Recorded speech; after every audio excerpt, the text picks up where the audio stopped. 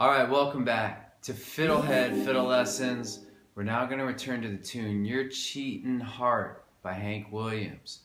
So we've already done a basic lesson on the song, learning the basic vocal melody. Now we're going to learn the fiddle break in the middle. And this same break is also what's kind of played in the fills in between the vocals. And this lesson is part of a new series of video lessons I'm doing about how to play on songs with fiddle, what kind of things you can do, just a lot of different options, alright? And so I'll put some links to some other videos below. But anyway, I'm going to get into this break and we're going to learn, I'm just going to play it roughly, and then we're going to learn it with single stops, and then we're going to add double stops later. So here we go. So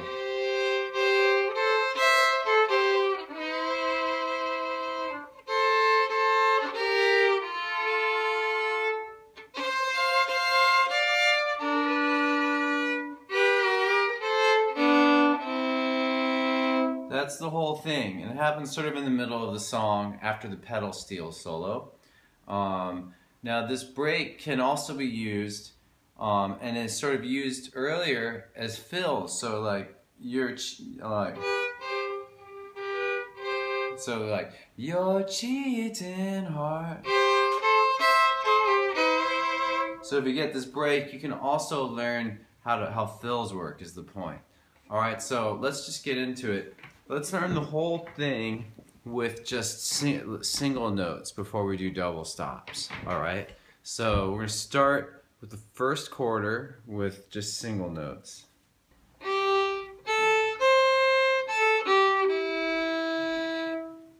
Okay, so that's going to start D3 and go to A, and then A low 2.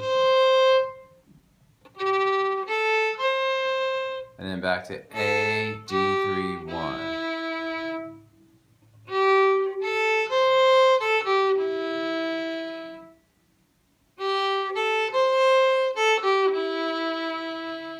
Alright, now we'll do the second quarter of the break. That's just A twice, D3, D low 2.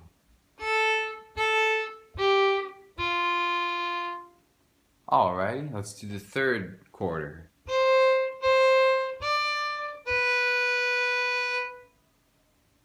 Alright, so that's A low 2 twice to 3 to 1, all on A. Now let's do the fourth quarter.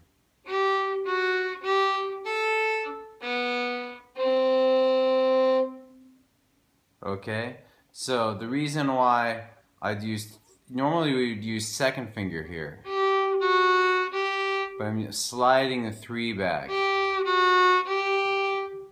And the reason why is if you decide to add double stops, it works better to use the 3, because we're going to slide the 3 together with the 1 later. So that's kind of hard. You may want to just practice that a little bit.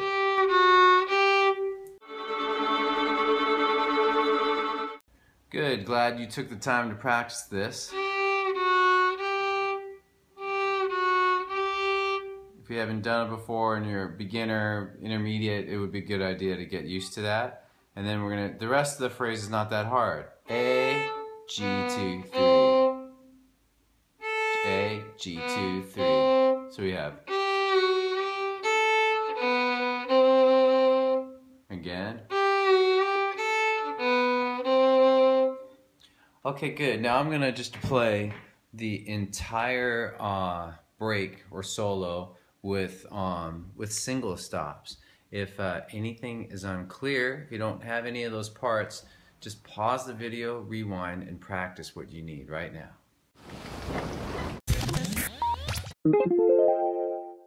Here we go.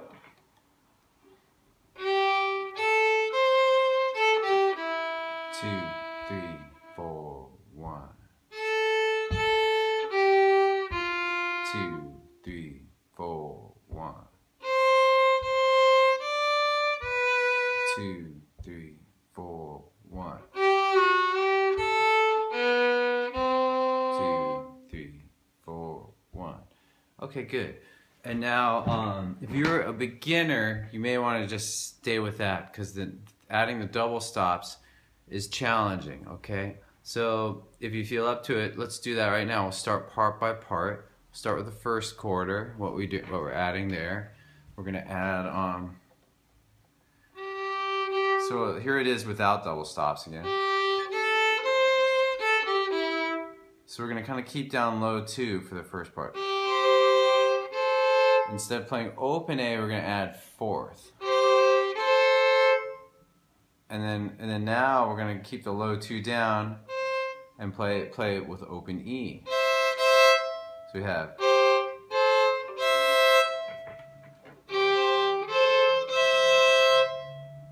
And then we go back to 4 and A low 2. Building it up note by note here. And then we're going to go back to 3 and low 2. And then we're going to keep low 2 down still and put it out in D1. So the whole phrase. So actually, the low 2 is sort of like a drone note. It gets held the whole time. So if I'll just pluck it and show it to you this way.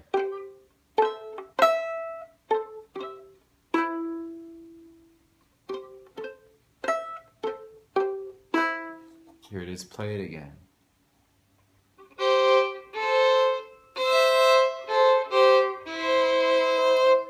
It's really worth staying with that phrase because I think if you get the idea with this alone, the rest will fall into place. So let's loop on this one phrase with double stops.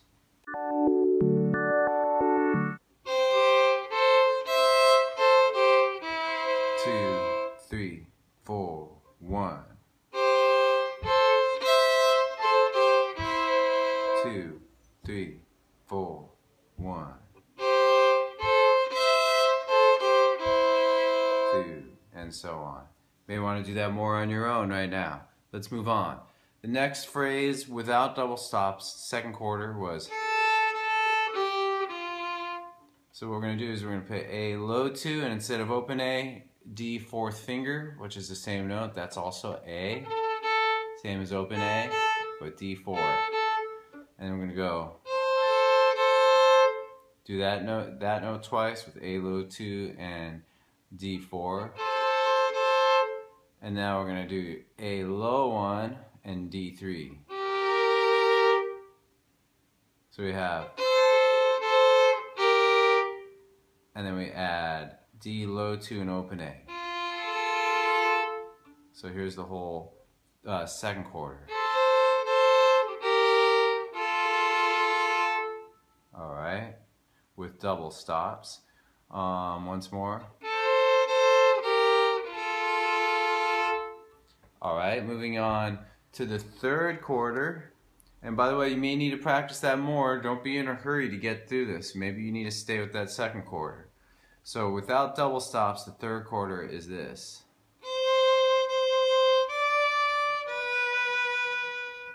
So we're going to add E low 1 as a drone for the first few notes. Alright, so just held, same thing, but we're holding down also E low 1. And now we're going to do A1 and open D. So that whole third quarter with double stops. Again. Let's move on to the fourth quarter with double stops. So first with single stops, we're going to go. We already did that. So now we're going to put down the first note. When we're playing D3, we're going to add A1 as the double stop note. And we're going to this is kind of cool, we're going to slide these two notes together.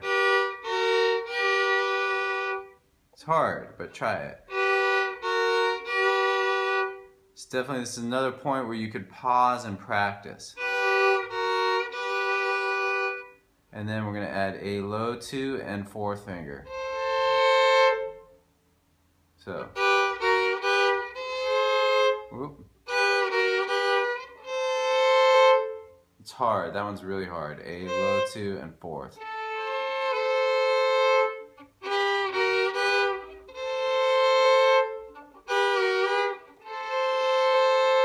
And then to end this, we're going to go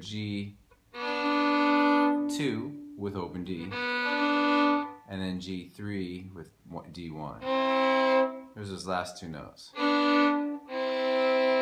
You can make a little loop out of that.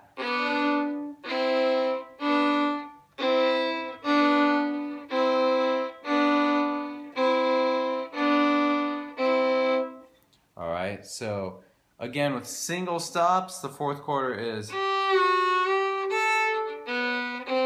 and then with double stops.